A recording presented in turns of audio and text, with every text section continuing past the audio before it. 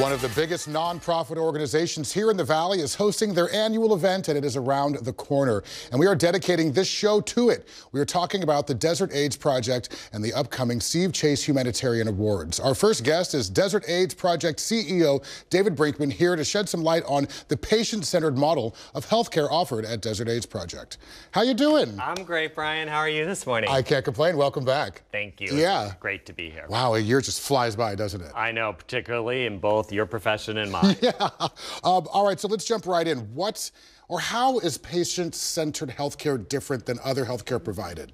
You know, Desert AIDS Project created a holistic model of caring for patients at the beginning of the epidemic because it was a necessity. Medications weren't good. And so we started seeing healthcare in ways most people don't. Housing, mental health care, dentistry, and we created this wraparound program to provide optimal health to people. And just a much bigger picture we're talking about. Right. Yeah. The word holistic comes to mind all the time, or integrative care, and DAP's been doing it for the last 35 years. So is holistic healthcare going mainstream?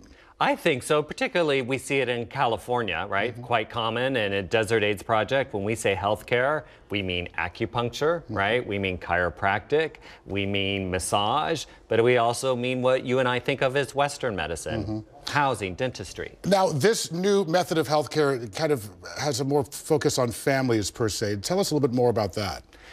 Our strategy today is to take care of the whole person, and that includes their significant other, their spouse, right? The members of their household who are adults.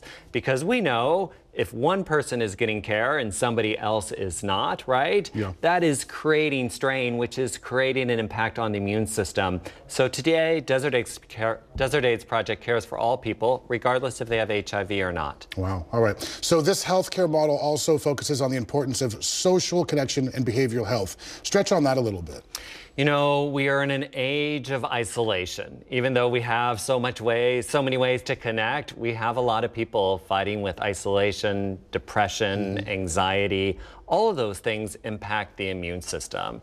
And so our model, which we call a patient-centered medical home, creates opportunity to address the whole body and also mental health of our patients simultaneously. What are we looking at here, David? We're looking at here right now is our model, right? All the different ways of which we address the human body. When you're doing all of those different avenues of care simultaneously, in advance, you see if there is a serious disease coming forward and you have an opportunity to prevent it. Now, are we going to see this structured model nationwide? I sure hope so, because we all know who've taken care of aging parents or aging friends that our healthcare system is not integrated, and it is at DAP, and we get great results because of it. And you mentioned this a moment ago, but how new is this to Desert AIDS Project? We have invented it over the last 35 years. And just perfecting it every year? Each year we get a little better at it, that's true. All right, wonderful. And in a moment, we're going to talk a bit more about the Steve Chase Humanitarian Awards. Just quickly, what is your favorite aspect to this event? The most important person on our planet in ending the HIV epidemic, Ambassador Deborah Birx, will be on our stage. Whoa! Yeah. The most important person on the planet. Yes. Okay, fantastic. Well, as I said, we're going to see more of Desert AIDS Project and some board members coming up in just a bit. We'll see you in just a moment.